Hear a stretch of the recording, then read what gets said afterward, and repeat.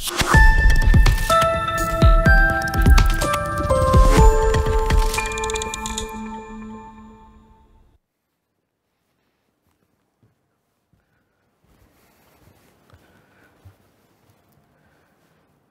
serdecznie.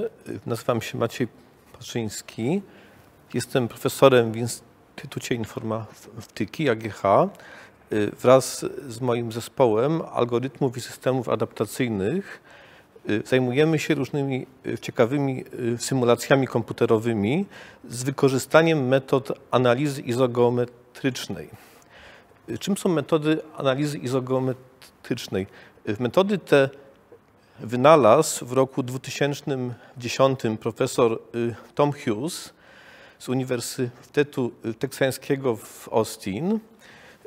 Ja ze swoim zespołem zajmuję się pewnymi metodami stabilizacji takich symulacji komputerowych, ponieważ są one bardzo trudne i często same wybuchają podczas symulacji. Jak również zajmuję się metodami przyspieszania takich symulacji, tak żeby było możliwe uruchamianie ich na pojedynczym laptopie, bez potrzeby wykorzystywania dużych centrów superkomputerowych. Więc jak działają takie metody analizy izogeometrycznej? Wyobraźmy sobie, że w przestrzeni wokół nas rozpościeramy taką niewidzialną tkaninę i teraz za pomocą tej tkaniny chcemy przybliżać pewne wielkości fizyczne. Na przykład kilka dni temu wokół Ziemi przeleciała asteroida o rozmiarze około 1 kilometra w odległości 1 miliona kilometrów. Jest to 5-krotna odległość Ziemi od Słońca. I za pomocą takich metod analizy izogeometrycznej można przeprowadzić symulację, co by było, gdyby asteroida wpadła do Bałtyku. Więc w naszych symulacjach uwzględniliśmy trochę mniejszą asteroidę i teraz użyliśmy jednej takiej tkaniny do pokrycia topografii terenu. Więc tutaj mamy basen Morza Bałtyckiego. Taka tkanina pokrywa nam, prawda, topografię nadbrzeżną oraz również dno morskie, a druga tkanina reprezentuje nam poziom wody. I teraz, znając odpowiednie wzory matematyczne, równania różniczkowe, które rządzą tym zjawiskiem, my potrafimy jakby rozpościerać w przestrzeni takie niewidzialne żabki, na których zawieszamy tą naszą tkaninę i te żabki przemieszczamy w taki sposób, żeby ta tkanina modelowała falę tsunami i poziom wody.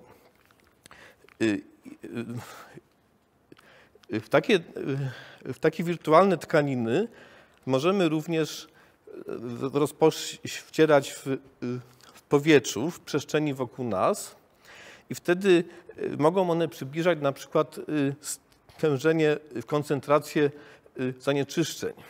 Wtedy, używając odpowiednich równań i metod, możemy zasymulować propagację zanieczyszczeń w powietrzu. Więc tutaj na przykład zajęliśmy się taką symulacją, że nad teren Małopolski z północy nadciąga taka chmura zanieczyszczeń i wieje sobie wiatr w kierunku południowo-wschodnim i nasz symulator potrafi przewidzieć, jak taka chmura zanieczyszczeń modelowana przez odpowiednie nasze wirtualne tkaniny rozpostarte w takie wirtualne żabki, jak stężenie zanieczyszczeń w różnych miejscach przestrzeni będzie się zmieniać z czasem. W takie wirtualne tkaniny możemy również rozpościerać na przykład w warstwach geologicznych i wówczas mogą one reprezentować ciśnienie. I na przykład możemy za ich pomocą zasymulować taki proces składowania dwutlenku węgla w ziemi, czyli robimy odwiert i tam pod ciśnieniem, prawda, wpompowujemy dwutlenek węgla, on się po tych jakby warstwach rozpościera. My takim symulatorem widzimy, co się dzieje. Możemy również za pomocą takich wirtualnych tkanin zamodelować stężenie patogenów, na przykład w COVID-19 w przestrzeni wokół nas i wówczas możemy wykonać symulację propagacji takich patogenów podczas kaszlu. Jest również możliwe rozpostarcie tych naszych wirtualnych tkanin analizy izogeometrycznej w ciele ludzkim i wtedy takie tkaniny mogą zamodelować wzrost guzów nowotworowych. Czyli jedna taka tkanina będzie na przykład opisywać nam gęstość guzów nowotworowych, inna tkanina będzie nam opisywać stężenie takich enzymów angiogenicznych produkowanych przez nowotwór, inna tkanina będzie nam opisywać stężenie tlenu dostarczanego przez naczynia krwionośne, a jeszcze inna tkanina będzie nam modelować ubytek zdrowej tkanki. Symulacje takich zjawisk zmieniających się w czasie są bardzo trudne. One często samoczynnie eksplodują. W moim zespole opracowaliśmy specjalne metody stabilizacji takich symulacji. Tutaj widzimy taką przykładową symulację. Mamy taki materiał, takiego żelka i liczymy propagację fal sprężystych, czyli uderzamy takiego żelka w bok, on zaczyna się cząść, prawda? I teraz gdyby ta symulacja była poprawna, no to, prawda, ta galaretka nie powinna eksplodować. Nasze metody stabilizacji pozwalają na przeprowadzanie takich symulacji bez eksplozji oraz na poszczególnym laptopie. W tego typu symulacje jesteśmy w stanie przeprowadzić na pojedynczym laptopie w ciągu około 1 godziny. Nasze metody symulacji pozwalają również stabilizować bardzo trudne zagadnienia. Takim przykładem jest tak zwany problem adwekcji dyfuzji, w którym występuje bardzo duża różnica proporcji między współczynnikiem adwekcji i dyfuzji. Dyfuzja to jest oczywiście takie zjawisko, że na przykład jakiś dym, prawda, propaguje się samoczynnie w powietrzu. Ta dyfuzja może następować szybciej albo wolniej. To opisuje nam specjalny współczynnik, a adwekcja opisuje nam na przykład ruchy powietrza, na przykład jeśli w pomieszczeniu mamy otwarte drzwi i okno, robi się przeciąg, wtedy ta adwekcja nam może zamodelować ruch powietrza. Jeżeli różnica między tymi współczynnikami jest bardzo duża, na przykład 1 000 000, czyli mamy 6 rzędów wielkości różnicy pomiędzy adwekcją a dyfuzją, taka symulacja jest bardzo trudna do przeprowadzenia i najczęściej eksploduje. Nasze metody pozwalają na przeprowadzenie stabilnej symulacji procesów adwekcji, dyfuzji. Metody te polegają na pewnych matematycznych sformułowaniach zwanych izogeometryczną metodą minimalizacji rezyduum. Jak wykonujemy nasze symulacje komputerowe? Jak dotychczas mówiłem o tym, w jaki sposób dyskretyzujemy przestrzeń, czyli w przestrzeni wcieramy takie wirtualne tkaniny. Z matematycznego punktu widzenia są to kombinacje liniowe smukłych funkcji bazowych spline'ów. I teraz oczywiście symulacje trwają w czasie, mamy więc oś czasu, prawda? I teraz w naszą oś czasu dzielimy na pewne odcinki, pewne kroki czasowe i symulujemy takie klatki jak na filmie, prawda? Jak stan naszego układu zmienia się w poszczególnych krokach czasowych. Można powiedzieć, że znając stan chwili poprzedniej, potrafimy obliczyć stan chwili następnej, biorąc ten stan z chwili poprzedniej oraz dodając do niego pewne zmiany wywołane przez fizykę tego zjawiska, przemnożone przez długość kroku czasowego. I teraz w jakim momencie obliczymy fizykę danego zjawiska, to wpływa na całą metodę. Jeżeli te zmiany wywołane przez fizykę obliczymy na podstawie poprzedniego kroku czasowego, wtedy taka symulacja nazywa się explicit, ale wtedy jest konieczne użycie bardzo małych kroków czasowych. Natomiast jeżeli tą fizykę tego zjawiska będziemy chcieli obliczyć w aktualnym kroku czasowym i w jednym albo kilku poprzednich kroków czasowych, wtedy ten problem staje się dużo bardziej trudny, ale za to możemy użyć dużo kroków czasowych. Nasze symulacje stają się szybkie. I my opracowaliśmy pewne specjalne metody do przeprowadzania szybkich symulacji, tą tak zwaną metodą implicit. Wszystkie symulacje, o których tu Państwa opowiadałem, piszemy zupełnie od zera. Czyli kilka lat temu, w roku 2017, napisaliśmy własne oprogramowanie. Jest to dzieło, bardzo ciężka praca moich doktorantów, pana doktora Marcina Łosia i Macieja Woźniaka. I jakby ten kod, który opracowaliśmy, to jest taki pewien szablon, w którym jeżeli chcemy wykonać nową symulację, to po prostu w pewnych jakby ramkach wpisujemy pewne specyficzne rzeczy dla danej symulacji. Takie jak na przykład stan początkowy, czyli na przykład jaka jest początkowa koncentracja patogenów w powietrzu, następnie warunki brzegowe, czyli to, co dzieje się na brzegu, równanie matematyczne, które opisuje nam dane zjawisko, które chcemy zasymulować. No i wypełniając taki szablon, jesteśmy w stanie przeprowadzać różne symulacje. Chciałbym teraz opowiedzieć o zastosowaniach kilku takich symulacji. Więc na przykład jedna z symulacji, którą przeprowadzaliśmy, to jest symulacja wpływu wydobycia ropy naftowej na środowisko naturalne.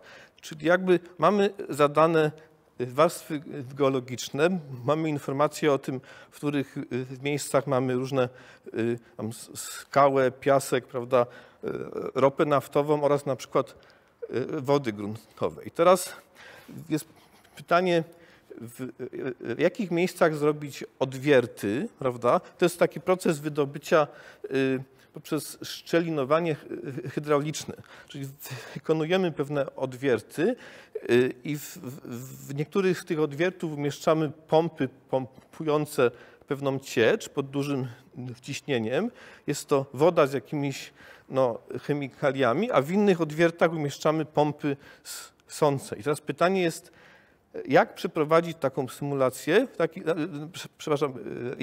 w których miejscach umieścić takie odwierty, tak żeby z jednej strony wydobyć jak najwięcej ropy, a z drugiej strony, żeby nie zanieczyścić wód gruntowych. To jest bardzo ważne, prawda? Więc te symulatory umożliwiają nam przeprowadzanie takich symulacji i one bazują na równaniach matematycznych przepływu nieliniowego w ośrodku niejednorodnym. Kolejną taką klasą symulacji są właśnie symulacje bazujące na równaniach adwekcji, dyfuzji, reakcji, czyli one modelują na przykład propagację patogenów albo propagację zanieczyszczeń.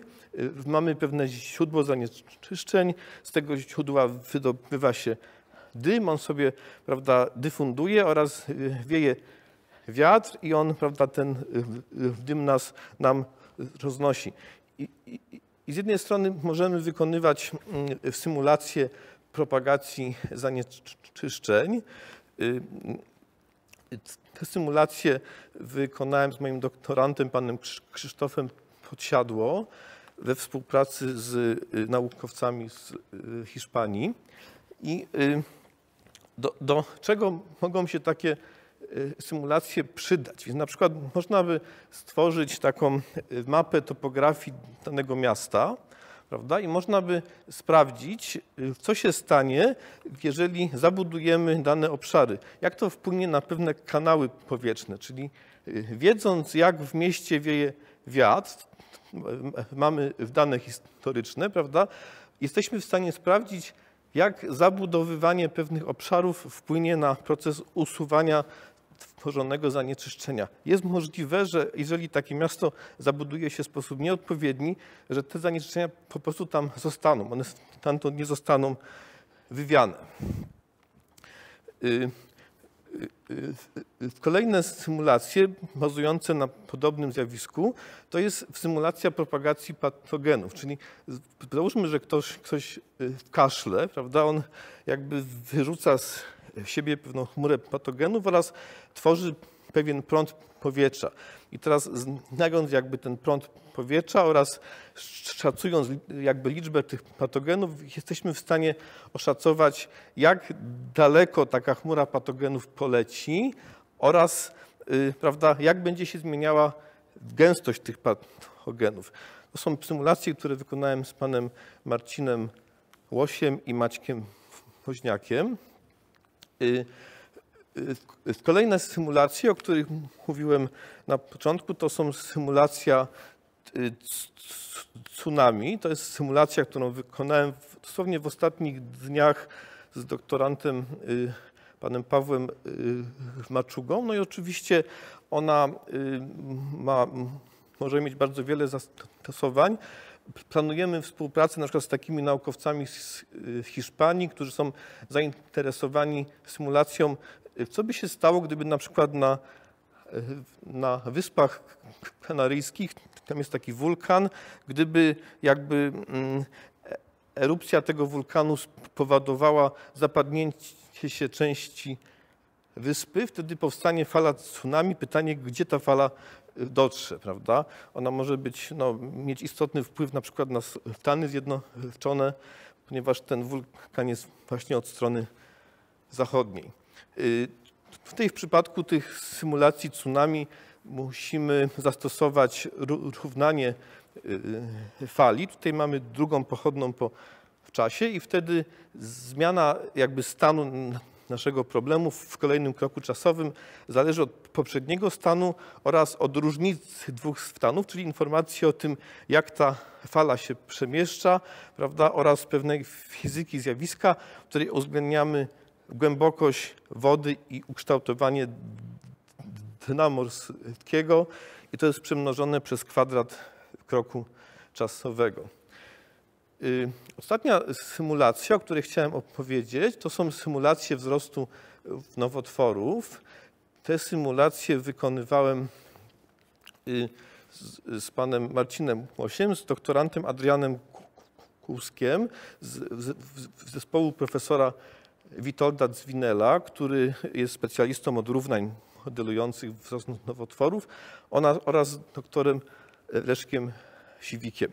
I te symulacje wzrostu nowotworów, one polegają na tym, że kiedy ktoś zachoruje, prawda, na nowotwór, to taki nowotwór wtedy próbuje oszukać nasz organizm i wytwarza taki enzym, który jakby próbuje na naszym organizmie wymusić to, żeby nastąpił wzrost naczyń krwionośnych i żeby przez te naczynia do tego miejsca został dostarczony tlen. Więc jakby jedna taka tkanina naszej metody analizy izogeometrycznej opisuje nam stężenie tego enzymu, czynnika angiogenicznego.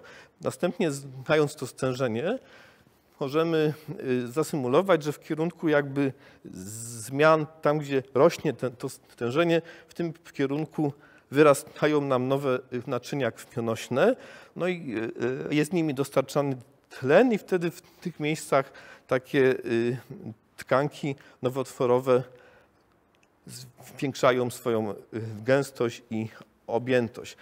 Tak więc kolejna tkanina izogeometryczna opisuje nam stężenie tlenu, a jeszcze kolejna opisuje nam gęstość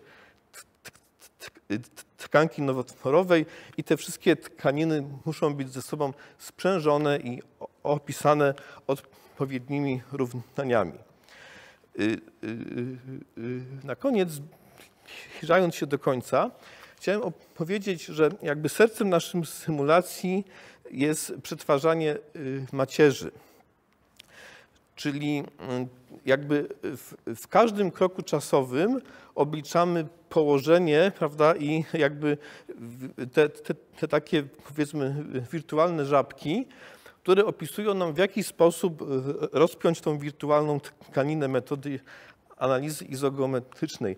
I musimy wygenerować wielki układ równań, na przykład miliona równań o milionie niewiadomych, prawda, i rozwiązać go. Więc taka tablica liczb to jest macierz i tutaj jakby kontynuujemy bardzo starożytną tradycję. Pierwsze macierze, takie tablice liczb pochodzą z roku 650 przed naszą erą z Tybetu. Tam były rozważane takie macierze 3×3 i suma jakby liczb z wiersza i kolumny była równa. Następnie nasze algorytmy również bazują na pewnych oczywiście nowoczesnych, zmodyfikowanych algorytmach, takich jak nowoczesnych algorytmach, ale bazujących na starożytnych algorytmach. Nie wiem, czy Państwo wiedzą, ale algorytm zwany eliminacją Gaussa tak naprawdę powstał w roku 179 przed naszą erą w Chinach. Jest taki papirus 9 rozdziałów o sztuce matematycznej, gdzie pewien chiński naukowiec opisuje, jak przeprowadzać eliminację Gaussa na takiej małej macierzy 3×3.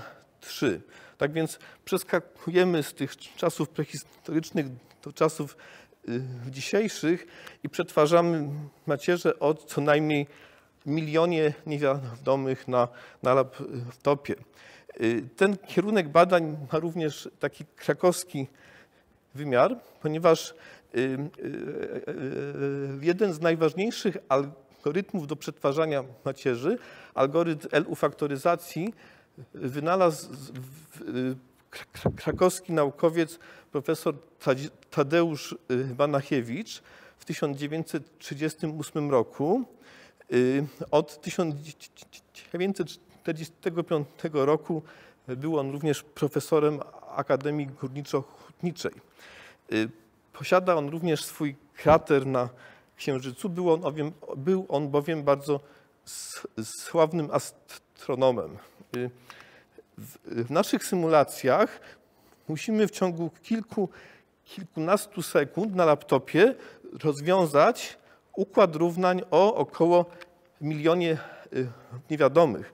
I nasze algorytmy, one jakby polegają na tym, że zastępujemy tą ogromną macierz taką sekwencją, czyli jakby tą przestrzeń, jakby ten milion niewiadomych, on wynika stąd, że na przykład rozpinamy w przestrzeni 100 na 100 na 100 żabek, prawda? Czyli mamy taką siatkę o rozmiarze 1 miliona i teraz zamiast wsadzać to wszystko do jednej macierzy, to jakby tą przestrzeń dzielimy takimi płaszczyznami poziomymi, pionowymi oraz prostopadłymi do tych jakby poprzednich płaszczyzn i wówczas zamiast jednej ogromnej macierzy mamy 3 macierze o rozmiarze 1000, które da się szybko sfaktoryzować, ale za to mamy wiele prawych stron. I taki algorytm jest w stanie rozwiązać taki układ równań w ciągu kilkunastu sekund na laptopie. Nasze symulacje dają nam bardzo dużo satysfakcji. staramy się zajmować ciekawymi i przydatnymi problemami. Wydaje mi się, że jest to bardzo ważne i daje bardzo dużo satysfakcji naukowej i zawodowej. Nasze prace publikujemy w artykułach naukowych w czasopismach najwyższej klasy. Współpracujemy z naukowcami ze Stanów Zjednoczonych, Hiszpanii, Australii oraz Chile. Dziękuję bardzo za uwagę.